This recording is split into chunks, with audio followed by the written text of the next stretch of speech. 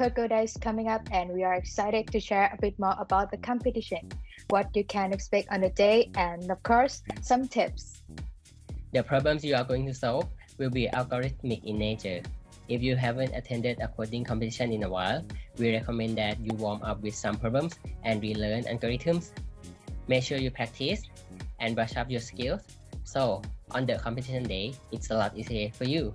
Codegoda will support 19 coding languages, from Python, C, C++, C#, JavaScript, Java, Scala, and more.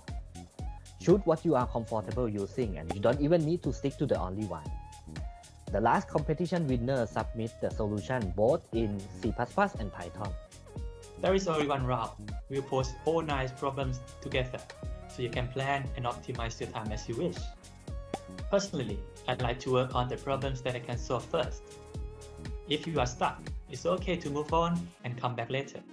This helped me to look at the problems from a different perspective and find a solution later. This is not just a competition, but also a door to more opportunities. Yes, you'll work on interesting challenges, getting your hands dirty solving them, sharpening your skills, competing on a global scale, and you might even land on a new job with Agoda. And this happened to me last year. I competed, won a prize, and here I am, working as a software engineer at Agoda. And lastly, the fun part, the prizes. The winner will receive $3,500. The first runner-up will receive $2,000, and the second runner-up, $1,000.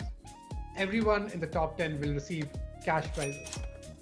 On top of this, the top 100 people will get a cool and colorful Codegoda t-shirt. To support and encourage women in tech, we will also be awarding the top female coder an additional cash prize of $500.